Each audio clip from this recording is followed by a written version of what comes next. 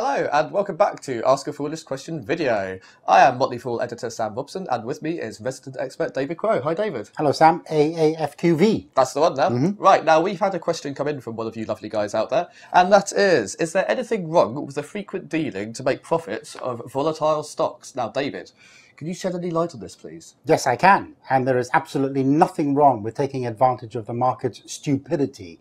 But if you're going to do that, you have to make sure that your portfolio, first of all, has a solid base. Now, I brought a prop in. Would you like to see it? Please. The last time it was bananas and apples. It was.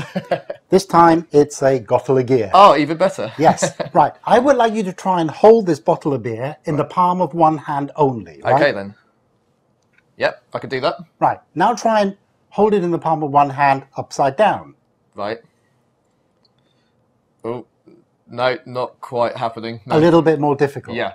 In fact, almost impossible. Almost. So think of your portfolio like you would a bottle of beer. Make sure that it has a solid base, a firm middle, and of course, the top bit, you can do with it whatever you want. So what I think, I like to think of a portfolio is income shares at the bottom, growth shares in the middle, and the speculative shares up at the top. And whatever you do with the speculative shares is fine. But if you make it top heavy, in other words, too much speculation and not enough income and not enough growth shares in it, then of course you have an unbalanced portfolio. Indeed.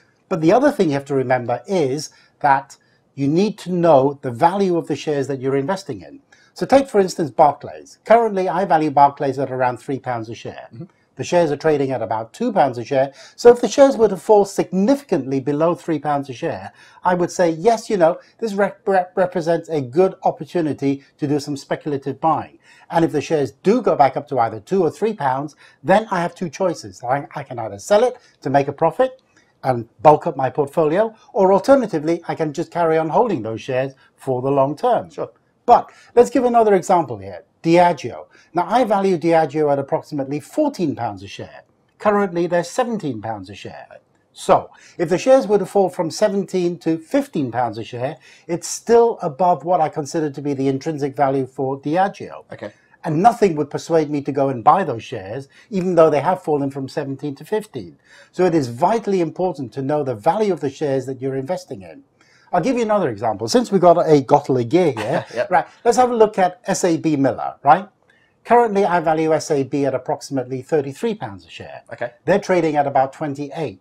So they would have to fall significantly before I actually go in and buy those shares. So it is vitally important to know the value of the shares that you're buying, rather than just looking at the chart and say, oh, the shares have fallen in value, that represents a good speculative buy.